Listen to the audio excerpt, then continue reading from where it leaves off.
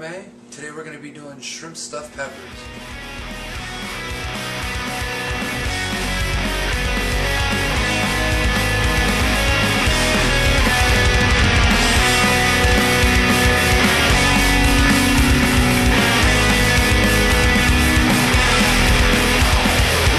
Vor dem Mond zieht mir durch die Straßen. Den Abschaum, der die Gassen soll, kann man doch nur hassen.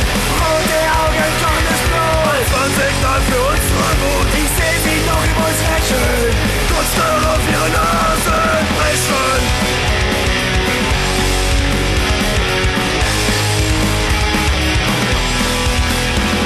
Der Kampf war erst begonnen, das Verlangen ist zu Ende.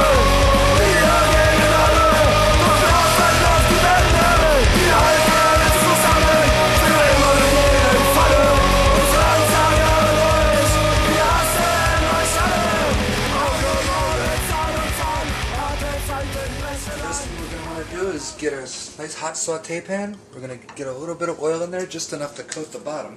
I'm going to swirl this around, and we're going to start off by adding some diced up garlic, some diced up onion, or sliced onion rather, a little bit of diced tomato, and some diced up peppers, and a little bit of diced up mushroom as well. We're going to let this cook for a little bit, and we'll be back in just a sec. Okay, well while we're letting that stuff cook, we're going to take our bowl of shrimp. I've got raw shrimp that I've peeled and deveined. I'm going to take some blackening seasoning, just kind of cover the top. And a quick splash of white wine. I'm using a Sauvignon Blanc today. I kind of like the fresh flavor to it, and it's going to match very well with the bell peppers. We're just going to want to pour about an ounce worth of wine on there, and we're just going to want to mix these guys up nice and thoroughly in here. We're just going to let this sit while the veggies over there finish off. Okay, so now we've given the veggies in this pan a few minutes to cook. We're going to add our shrimp with the blackening seasoning and white wine. We're going to want to get these into the pan.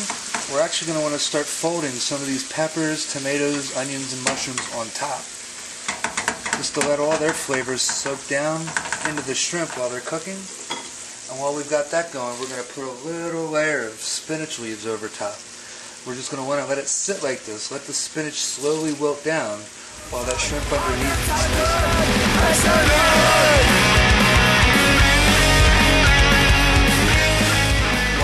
is stuff cooking on your saute pan. You're going to want to get your oven set to about 350 beforehand, so this way it'll be nice and hot and ready to go as soon as you get your peppers stuffed up. Once your shrimp gets close to about cooked and your spinach has got a nice deep green from being wilted, you want to just start getting everything nice and nicely mixed up, so you got, you're not getting a bite where it's just all tomatoes or all shrimp. You want everything kind of mixed up well.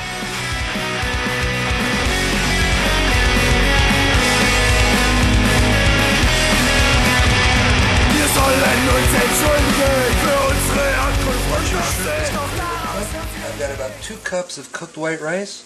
We're going to just start throwing that right on top of the shrimp and all these veggies. And we're just going to want to get that nice and mixed in. Pretty much as soon as you get your rice mixed in, you can actually turn off the heat on the stove.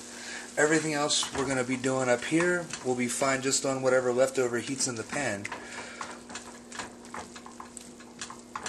Now the last step before we start stuffing these guys is I've got a mix of, this one is going to be feta and locatelli cheese.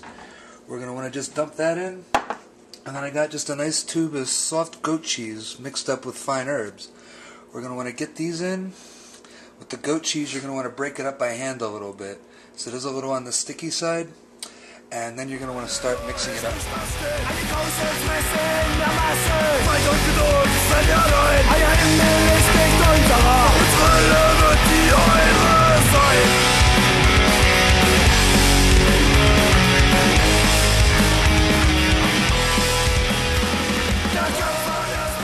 To give this a little extra flair, a little bit of sweet chili sauce is a wonderful addition. A tiny little bit will go a very long way though. This stuff can be very hot. You don't want to overpower any of the flavors. You just kind of want to add to it and give it a little extra kick. One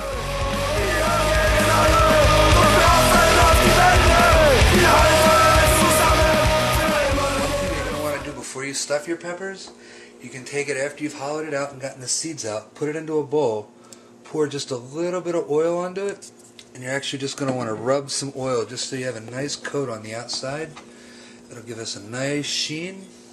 Just want a nice slippery, slick pepper to stuff up. Final bit of work you're going to be doing for these, you're going to be taking your stuffed pepper mix. Just want to get a nice big spoon and just start cramming it right into that pepper. You can use the back of the spoon, push down, be gentle. You don't want to pop your pepper open. You just want to get it nice and filled. You just want to pack it in there as much as you can. After you're done, we're just going to put it into a nice oven-safe dish. We're going to keep stuffing for a little bit. Sometimes I get to drinking, but I never wonder why. My body's abused to keep on going till I die. So now I've got my peppers in a pan. My oven's preheated to 350. We're going to put these guys in for about 10 minutes. And we'll be back with you in a sec with the next step. So we've given our peppers about 10 minutes in the oven. We're going to switch our oven over to broil. Now, this oven has separate broilers. Some it'll just be in there.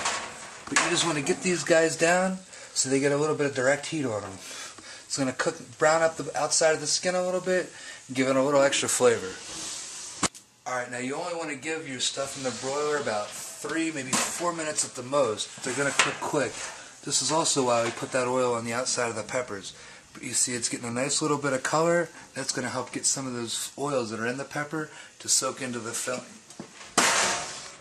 But here's your finished product. A little crispy on the top. All that cheese will kind of gratinate. Your peppers are a little dark on the outside and absolutely chock full of flavor. Enjoy and hope you like it. I'm Eddie, the Skinhead Gourmet. Oi.